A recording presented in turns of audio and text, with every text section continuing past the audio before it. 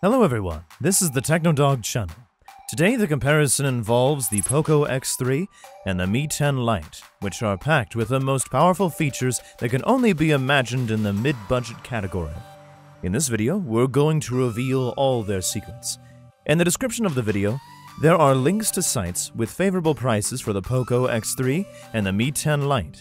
You can also specify their parameters there. Subscribe to the channel, turn on the bell, like this video if it is useful for you, and share your opinion or comments in the comments. Frankly, among all smartphones of the Mi series, the Mi 10 Lite version looks the most budgetary. First of all, because of the plastic frame. Of course, plastic is a practical material, but for example, they did not save on this element in the Mi Note 10 Lite by installing a decent metal frame. Xiaomi does not officially clarify the material of the cover.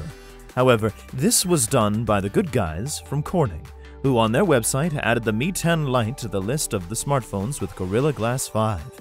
It is here both in front and behind. The front side of the Mi 10 Lite turned out to be somewhat inconspicuous.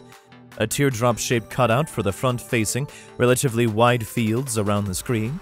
Compared to other budget smartphones, it is distinguished only by the colorful AMOLED matrix. Below the screen of the Mi 10 Lite, there is a modern, fast-enough optical fingerprint scanner.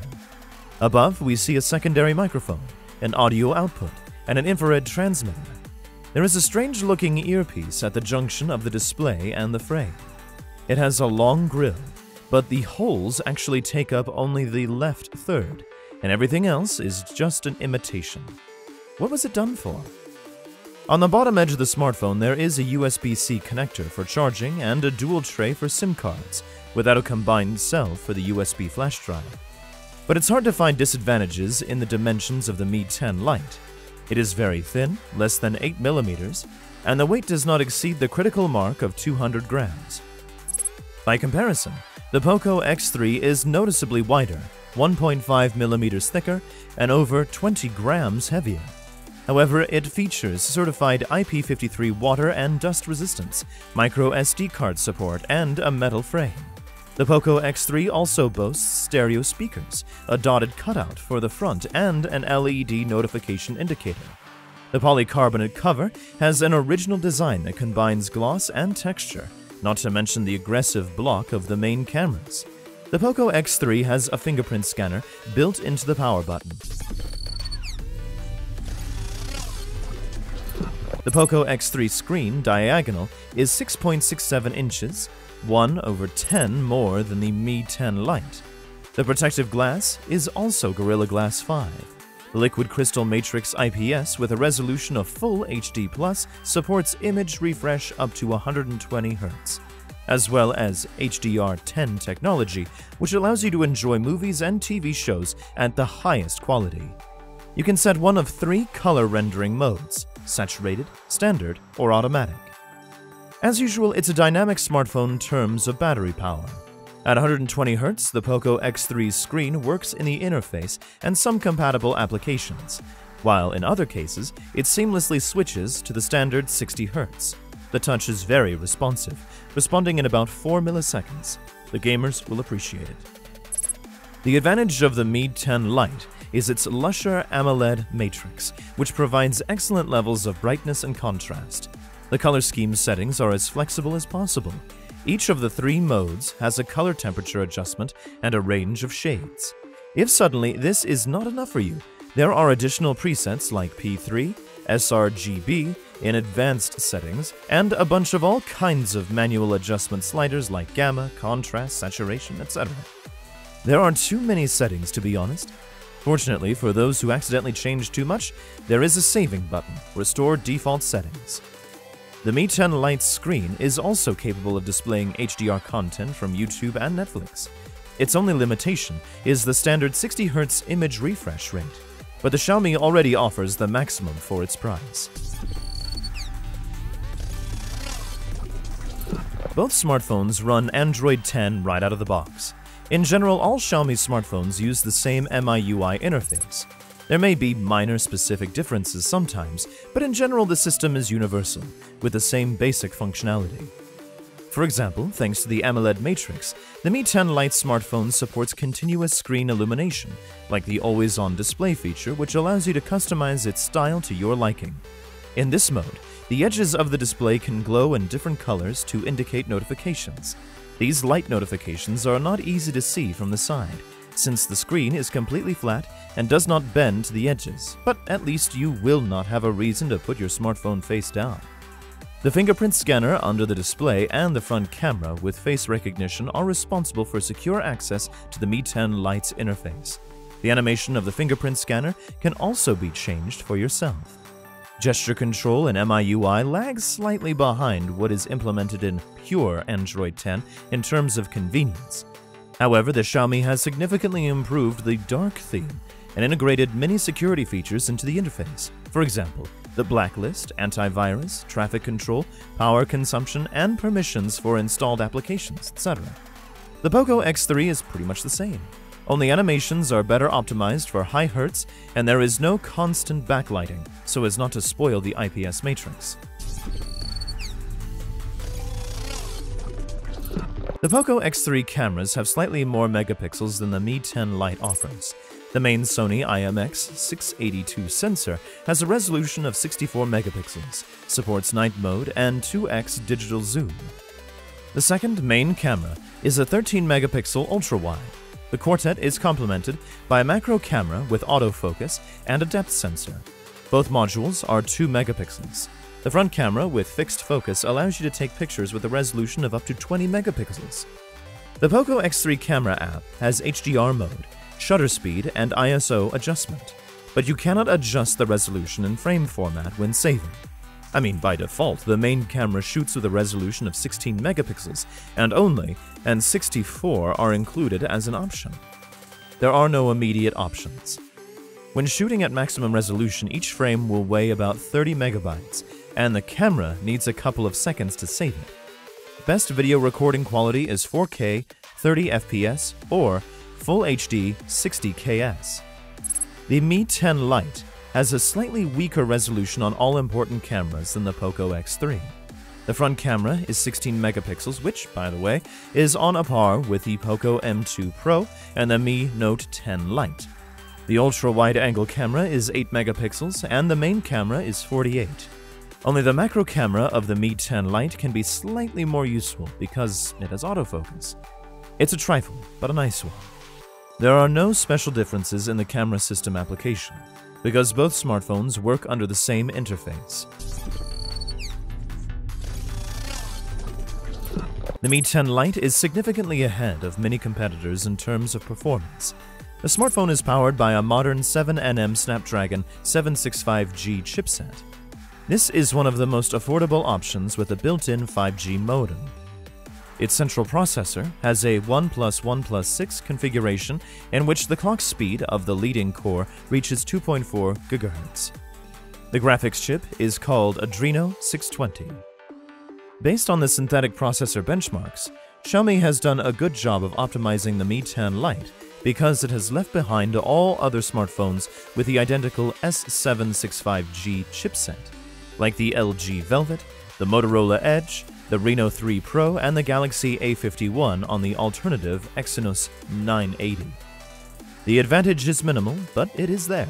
In graphics tests, the Mi 10 Lite is on par with the Reno 3 Pro, which wins and loses a few points here and there. In turn, the Poco X3 is equipped with the most powerful Snapdragon 700 series 4G processor. It is only 100 MHz slower than the Mi 10 Lite. A rather fast Adreno 618 chip with a frequency of up to 800 MHz is also responsible for graphics processing, and I must say that Xiaomi did not cheat. Calling the Poco X3 processor the most powerful, it simply has no worthy rivals in the mid-budget category other than the Mi 10 Lite. But here you have to choose, either 5G or AMOLED, or 120 Hz, advanced cooling and support for flash drives. In Russia, the Mi 10 Lite and the Poco X3 are officially available in two versions, with 6 to 64 GB and 6 to 128 GB in memory. Both smartphones work on Russian 4G networks, offer NFC, dual-band Wi-Fi, and Bluetooth 5.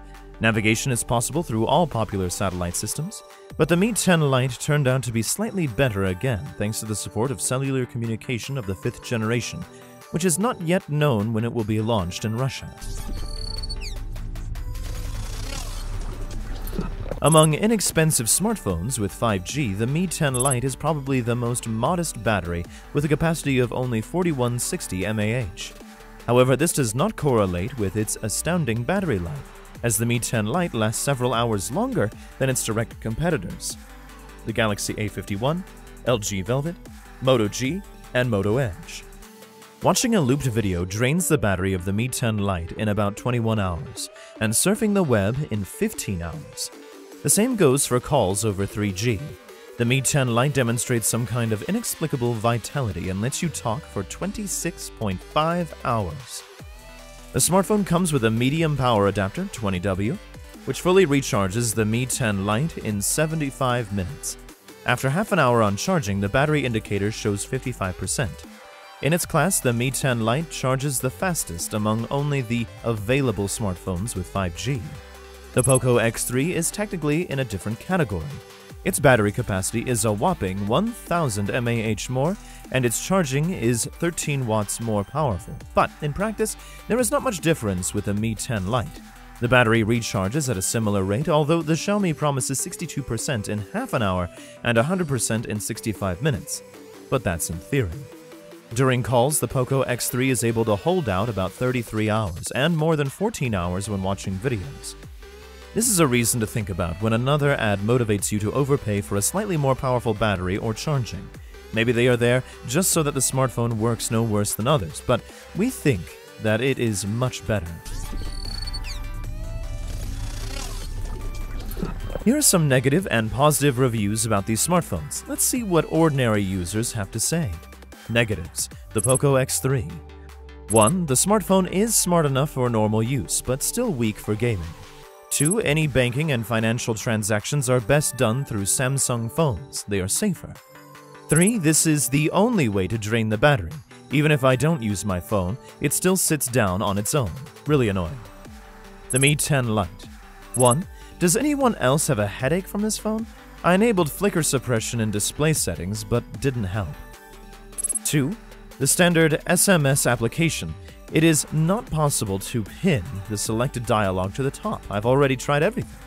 3. The dark theme is poorly implemented. The positive. The Poco X3. 1. In my opinion, this is the best phone of 2020. Affordable, 120Hz screen, powerful Snapdragon processor. 2. No heat at all under load. The cooling system is super. 3. The Poco X3 offers the coolest features at the lowest price. 4. This is a really cool phone with a smooth interface, decent cameras, and a luscious screen. The Mi 10 Lite. 1. The sound is quite loud and good enough for a single speaker. 2. There are 2 advanced power-saving modes. 3. High-quality AMOLED screen and support for 5G cellular networks. 4. More modern processor. Better stabilization during video recording.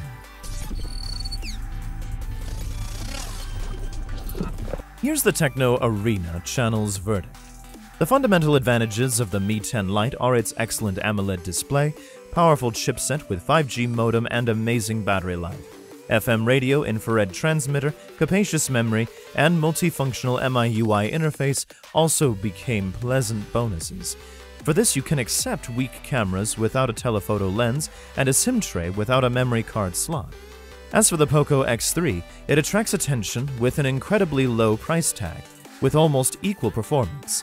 It also has a new gaming processor, a screen with an increased refresh rate of 120Hz, the cameras have more megapixels, stereo speakers, and even flash drives are supported. Isn't it a perfect set? What do you think of these smartphones? Share your opinion in the comments. If you like the comparison, please give it a like and subscribe to my channel. Be sure to turn on notifications through the bell. In the description, you will find links to sites with the best prices for the Poco X3 and the Mi 10 Lite. There are also tables with their technical characteristics. Thank you very much for watching. See you in the new videos on the TechnoDog channel.